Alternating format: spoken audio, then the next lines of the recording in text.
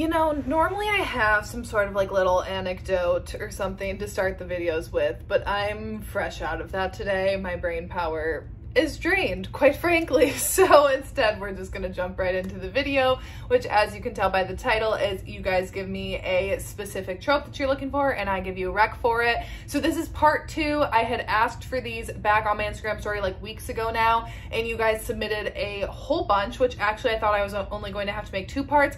I think I am in fact going to have to make 3 parts of this video. So if you have any other specific niche tropes that you are looking for, you can be like as specific as possible. Like, it doesn't just need to be like mafia. Like in the last one that I did, someone wanted dad's best friend and mafia. So it's like, I will do my best to find as specific as you get. This is gonna have to in fact be 3 parts because there's no way that I can get through all of these unless if this video once again turns out to be insanely long. I think I have 11 of your tropes that you gave me, and I think maybe I have like 12 recs then, or 13 recs, because a couple of them I got twice. Anyways, let's not ramble anymore. Let's just go ahead and jump in. Which, first up, I got Stepdad. One of you guys wanted a Stepdad book, which, listen, I've actually read quite a few stepfather ones, but I feel like one that I have not talked about in a long time on this channel is Brutal Intentions by Lilith Vincent. Unhinged stepdad may have you. May have you? Did that make any sense? I don't think so. Anyways, this one is also mafia, age gap, on top of being stepdad. So basically our hero in this one, he is in the mafia. He is what you could say is a bit of a playboy, that's putting it nicely, and his family is kind of like, yeah, no, we need to like curb that. Like, you can't just keep running around town and getting with anything that walks. So like, you need to kind of calm it down. So they're kind of like, you know what you're gonna do? You're gonna marry this one woman to kind of help tame you a little bit, because also like you can't be doing that with the family business. And so he agrees. However, he agrees because he meets his soon-to-be wife and immediately wants her daughter. Our heroine in this one, she is 18. She does not have a good relationship with her mom. She kind of can't wait to get away. And when her stepdad shows up, she right away kind of locks eyes with him, and she can tell that he wants her, but she really wants nothing to do with him because she wants nothing to do with anything to do in her family. She's very much the outcast, and he pretty much doesn't leave her alone once he shows up. Yeah, it's toxic, it's dark, it's messed up. Check your triggers. Lilith Vincent's books are always fun and wild. I don't really have much else to say about this. If you're looking for a fun stepdad time, then this is the one for you. So this next one here, so I think this fits. I think it kind of fits the vibes. I don't know if it fits it perfectly, but I think if you're looking for this kind of energy, I think you're gonna get it. So I got Reincarnation, and kind of the only book that I could really think of is Was I Ever Here by Naomi Loud. So I'm not really going to get too much into how this kind of fits, because obviously I think that would be like giving things away. Basically with this one, our hero, 5 years ago, he had an accident where he died. He died, but then he did not die. He came back, and he basically has now had this like inexplicable urge to like be finding someone. Like, he's just felt like it's like a mission for him to find this one person, but he doesn't know who they are, doesn't know where they are. It's just kind of something that he feels inside of himself. And then when he finally locks eyes with our heroine Sunny, he realizes that she has been the one that he has been looking for this whole time. However, when she locks eyes with him, it's because he was literally sent to kill her boss, and she's terrified of him. So now he's kind of like, damage control, time for some damage control, because he obviously doesn't want to leave Sunny behind. And Sunny, she's just kind of like down bad on herself right now. She doesn't really have a lot going for her. And when our hero shows up, she's kind of like, you're terrifying because you literally came to like threaten my boss with a gun, and like that's kind of scary to me, and like you're kind of scary, and I don't really know what to think about you, and especially now that you're kind of like stalking me, kind of following me around, doesn't really know what to think about him. Anyway, story ends up going from there. I won't really say anything more about how I kind of feel like it fits with the vibe of this, because I don't want to accidentally spoil anything, but I love this book. Love this book by Naomi Loud. Next up, Touch Her and Die. One of my favorite tropes. I honestly have so many that I could have picked for this, but I am going to throw it in there. I know it's not everyone's cup of tea, but I'm going to throw it in there for the fanfic girls, and that is Secrets and Masks by Emerald Slytherin, because this Draco is so touch her and I'll kill you vibes for Hermione. It's insane. So yes, this is a Hermione fan fiction, and it is like during the war. I mean, like, I don't know how like how in line with events it is an actual Harry Potter, because my actual Harry Potter knowledge is very limited. I pretty much only know like Hermione fanfiction world. Basically in this one, Hermione is like the Order's greatest weapon, and in order to kind of help take down the Order, Draco ends up kidnapping Hermione and bringing her over to their side of the war, like Voldemort's side, where he is he the Death Mask in this one? He has like a couple of different names in different one, so I can't remember, because I think it's High Reeve Manacled. I think in this one it's Death Mask, right? And he rides a dragon. Shut up. Shut up. Draco on a dragon? This is everything. And anyway, so he ends up bringing her onto his side and using like, you know, some mind powers to basically like turn her into a weapon against the Order and having her captive. And of course, she does not want to be there. She doesn't want anything to do with any of them. And he's also at the same time trying to like break into her mind to unlock some Order secrets. But obviously, as with things are, with how much they hate each other, that line between love and hate is very thin, and like they both kind of realize that maybe they are in fact not the enemies that they think that they are. Oh, one of my favorite Hermione fanfictions of all time, and let me tell you, this Draco is so over the top protective of her. Like, yeah, obviously he does some messed up things to her, but truly the lengths that he is willing to go to in order to protect her, oh, it's amazing. Touch her. You even think about doing something, you even look sideways at her in this one, Draco's killing you straight up, and he's killing you with his dragon, which is even better.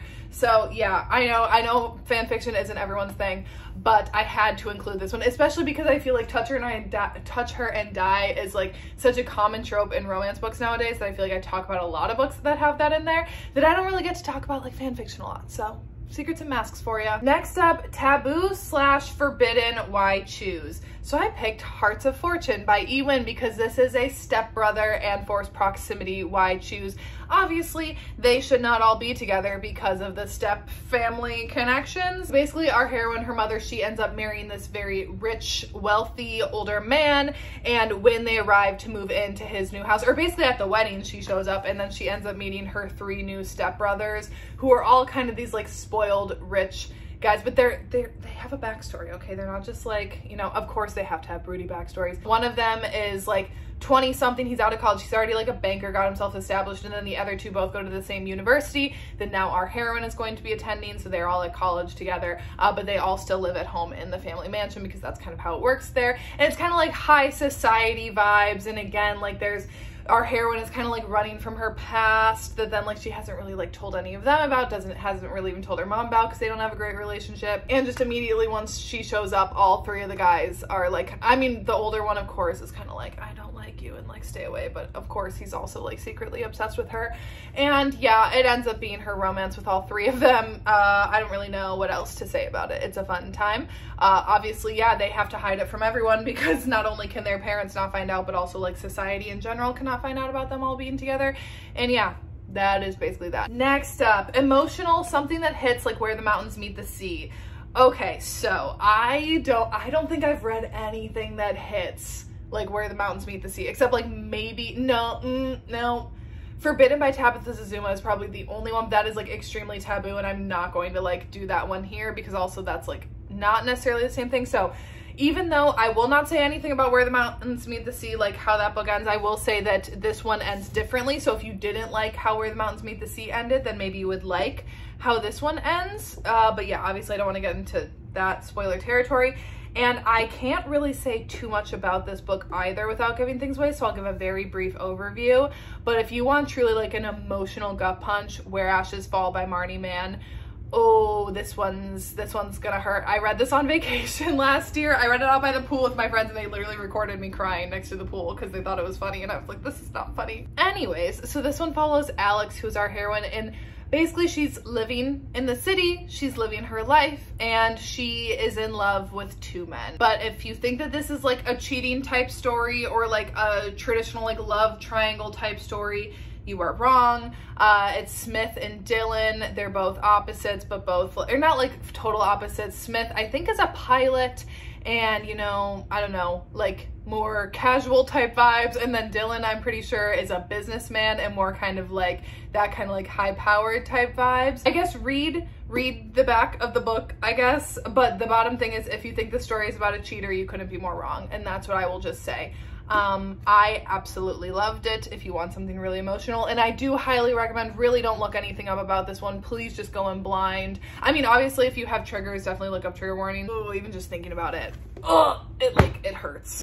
Next up, Single Dad. So I actually don't have a ton of single dad books. As you guys know, I don't really read a lot of single dads, single parents, because I'm not really a kid person. However, there is one single dad that I love over a lot of the other dads, which also, yeah, I'm not doing like Emerson from Praise, because even though, yeah, he's a single dad, technically his son is like a full-blown adult. This one is like single dad, and she ends up being his nanny. Heartless by Elsie Silver. Yes, I feel like almost everyone has read this book, but if you, and the chance that you haven't yet, and you have similar taste to me, and normally you look at this book and are like, I'm definitely not picking that up because it's small town and he's a cowboy, listen to me, okay? I'm talking to the other me's out there who hate those things, but I loved this book. This book was truly so good. I did not expect to love it as much as I did. This one follows Cade and Willa, and they basically have a bit of a bump in together at a coffee shop where he's kind of like, she just seems like a little bit of a hot mess, kind of, whatever. He's this grumpy single dad who works on his farm, raises his son, and just kind of like doesn't really have anything else going for him outside of that. He's just kind of like all work, no play kind of man, okay? And Willa, she's just full of life, and she's kind of ready for a bit of a fresh start. I think she recently like quit her job or something, and she's looking for something new. So her best friend, who is the heroine in the first book, who then is married to Cade's brother, or like dating, I think at that point, Cade's brother, she's like, hey, why don't you come out and visit me? And when she does, then she ends up meeting Cade, and she ends up securing the job as being the nanny for his son. And let me tell you the thing about the kid in this book that I actually like. First of all, the kid doesn't talk like an adult, because that drives me crazy. I hate when kids are giving like sage advice to adults in books, and I'm like, that's just unrealistic, okay? Like my 4-year-old nephew, like he just talks about like poop half the time, okay? Like he's not dropping like kernels of wisdom on me, okay? So I hate it when they do that, and he does not do that. And also I will say, like, the whole cowboy aspect in this, I don't know what to say is other than it just works. It's obviously like small town, but it doesn't feel like that like suffocating small town vibe. It's very fun. I loved Willa. I loved Willa and Cade's connection, whatever. I don't need to keep going on in this. It's great. Love it. Read it. And like I said, I'm talking to the other me's out there who don't normally like those things. Give it a try. I talked too freaking long. Okay, next up we got Brother's Best Friend and Forbidden, which this one fits perfectly in that, and that is The Truth About Heartbreak by B. Celeste. I busted out my beautiful Dark and Disturbed version of this book because I feel like I never get to show this one off. Anyways, okay, so our heroine in this one, she was adopted by this one family when she was younger. I think though, like around a teenager age, out of foster care. She had a pretty rough life in the beginning of her life until she is adopted and taken in, and then she has this new older brother who then has this best friend, Everett. So it is her older brother's best friend, and when she first kind of comes into the family, her and Everett kind of immediately have a bit of like an understanding between each other, and even at this like younger age, they both can see that they both have like gone through it and are kind of like a bit of a comfort to each other a little bit, but obviously nothing happens then. Basically, I actually think in the prologue of this book, it starts out with them both as adults, and she wakes up next to him realizing that they had hooked up with each other, when then it is acknowledged that she's like, oh no, how could I do this? Because he has a girlfriend. And yeah, it's a messy romance. There is cheating in this one, which is why I'm putting it on Forbidden, because yeah, there is some cheating going on in this. So obviously if that is a trigger for you, then definitely I would avoid this one. But you know, they do end up cheating to be together, which me personally, I like the messiness and the sneaking around that then like ensues because of that, obviously in fiction. And just genuinely, these two just kind of like understand each other on a different level than anyone could ever understand them. And yeah, I don't really want to say anything more because I don't want to accidentally spoil anything, but also yeah, Oliver is not going to be too happy that his best friend got with his little sister, especially when he knows that his best friend has a girlfriend. Next up, MCRH. So Motorcycle Club, Reverse Harem, or Why Choose? So we got Distrust by G.N. Wright. I've talked about this book quite a bit this year because I have really, really enjoyed this series. I've read the first 2 books. I think there are 4 total in the series. They all end on cliffhangers, and I definitely will end up finishing at one point. But this one, our heroine, she was kind of raised by another family member because her dad is the head of the Hollowed Crows MC, and he didn't really want her to be around the motorcycle club business. However, when she's a teenager, she can't help but stay away, and she ends up sneaking onto the compound, and there she meets our 3 heroes, and they kind of all strike up a bit of a friendship, even though her dad is like, I don't really want you around this life, whatever, but she ends up doing it anyways. And then on her 18th birthday, she's finally like, hey, listen, you guys, I've actually been into you. Let's ruin this friendship a little bit. And the guys are kind of like, yeah, your dad'll kill us if we like cross that line, but also like, why not? And they end up spending the night together. However, she wakes up the next morning and they're gone, and they wake up the next morning and she's gone. And yeah, basically everything kind of falls apart. And then when she comes back and her dad has passed, and now her 3 best friends are actually not her best friends anymore, and they really want nothing to do with her, and now they're the head of the MC. And even though that's her home and that's where she wants to be, they want nothing to do with her. She wants nothing to do with them. And it ends up being her romance with the 3 of them. And also, I think, if I'm remembering correctly, I think 2 of the guys are also involved. Anyways, it's messy, it's fun, it's toxic. There's a lot of built up hurt and years of like distrust that is built between the 4 of them. I love it. So we got Second Chance. So I got Second Chance and then Second Chance with Groveling. So first up, I'm just gonna do more of a general Second Chance one, and that is The Words by Ashley Jade. Oh, one of my favorite books of all time. This is a rock star romance, and it is Second Chance following Lennon and Phoenix. So they both went to high school together, and Lennon ended up being Phoenix's tutor, and they got to know each other, had a little bit of a relationship, something happened, they broke up. Phoenix ends up becoming this very successful musician. Years down the line, he is completely spiraling, and his team kind of doesn't know what to do with him at this point, so they end up needing to find like a sober companion for him. However, he basically seduces all of the sober companions, so it's not really working well. So they decide to find Lennon because they're like, she will not be charmed by him whatsoever because she completely hates him for what happened in the past and his betrayal. And basically, yeah, she ends up agreeing to come on the road and be his sober companion because she needs the money, and it ends up being their second chance. Oh my gosh, though. And I mean, there is groveling in this, but yeah, Phoenix is mean. Phoenix is mean at times. He's just a sad, broody rock star boy. I love him. I love Lennon. She's an incredibly strong character. Like, even when Phoenix is mean, like, she does not let him push her around by any means. I absolutely love this one. The Second Chance is beautiful. It's obviously a thick book. You go through it with these characters, and like it gets flipped from like him getting to be the sad one to her getting to be the sad one. It's beautifully done. Absolutely love it. You got to check it out. And Second Chance with Groveling.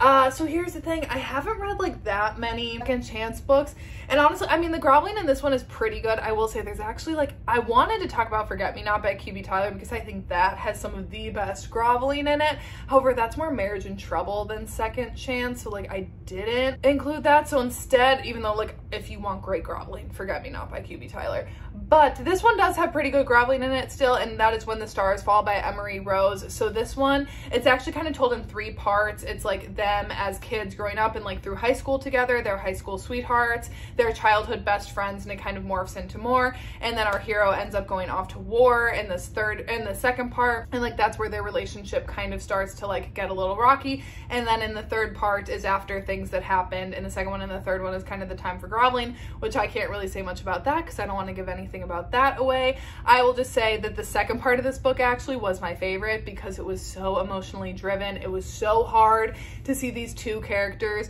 who had such great love for each other kind of start to fall apart. Oh, but like I kind of loved that. And then you see the groveling and them coming back together in the 3rd part. Oh, it was so good. Very emotional, very emotionally driven. I will say it does start out slower too because you do see them from like childhood into high school and whatever. So like that beginning part for me, because normally I don't love that, but I will say that at least with that, it does build such a foundation of the 2 of them and how, like you truly need that time with them to see how they once were to then the people that they become over the course of the story. Really beautiful. Check your triggers on it. But yeah, if you want a good second chance with some groveling in there, this is a good one then. Oh, I completely skipped over because I was like, wait, I have this book sitting here. I skipped over it, so actually I have 2 more prompts. So this one was age gap plus stalker / captive. So that was actually kind of tricky because I was like, okay, so I've read some captive, but I feel like they haven't really had that much of an age gap.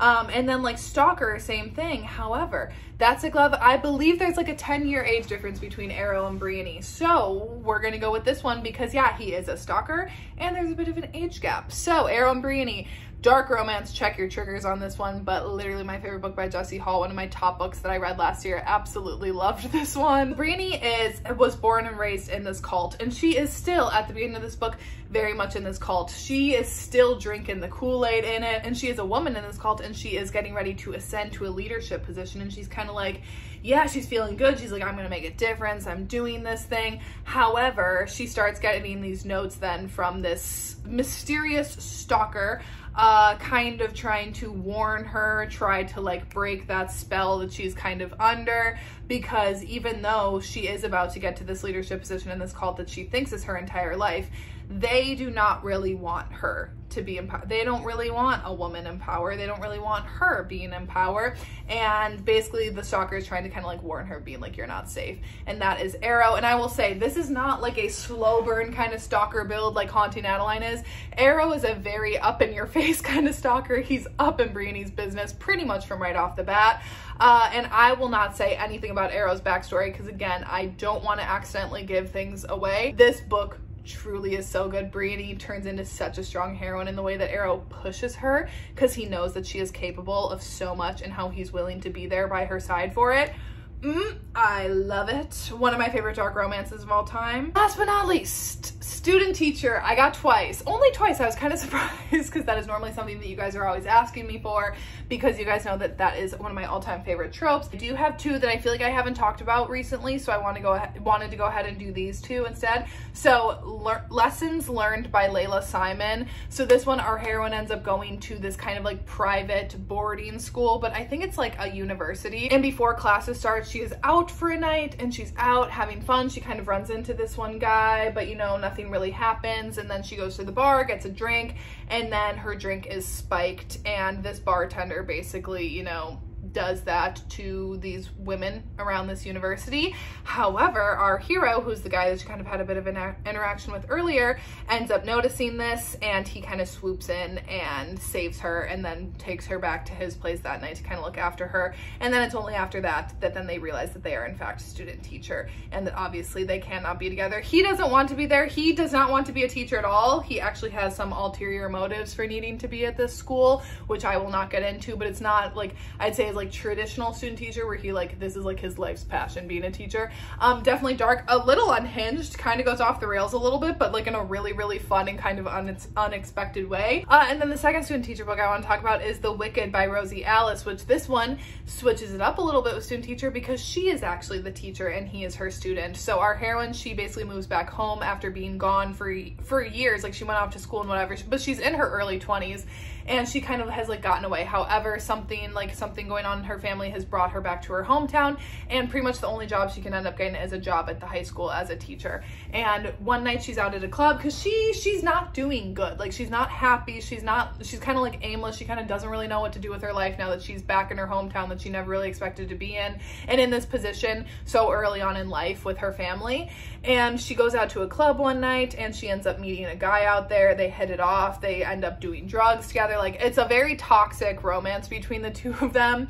And then when she shows up to school on her first day of teaching, she realizes that the guy from the club that then she kind of had a bit of like a weekend with is in fact one of her students, one of her seniors. I think the age gap is like he's maybe 18 and she's like 22 or 23. So it is a smaller age gap, but obviously still very forbidden with her being his teacher. And yeah, so toxic. Like the two of them are so bad for each other, but yet they can't stay away from each other. I love this one. Love this one. And I don't know if I've talked about it in a student teacher video, which is why I need to go back and see when my last student teacher video was, because I honestly don't know if I've talked about either of these two with that trope before. And I just finished last night a student teacher book, so I might be close to having enough new ones. Okay, that's all the ones that I'm gonna do today. I don't even know how long this video got. Once again, every single time I sit down, I'm gonna be concise. When am I ever concise? Never.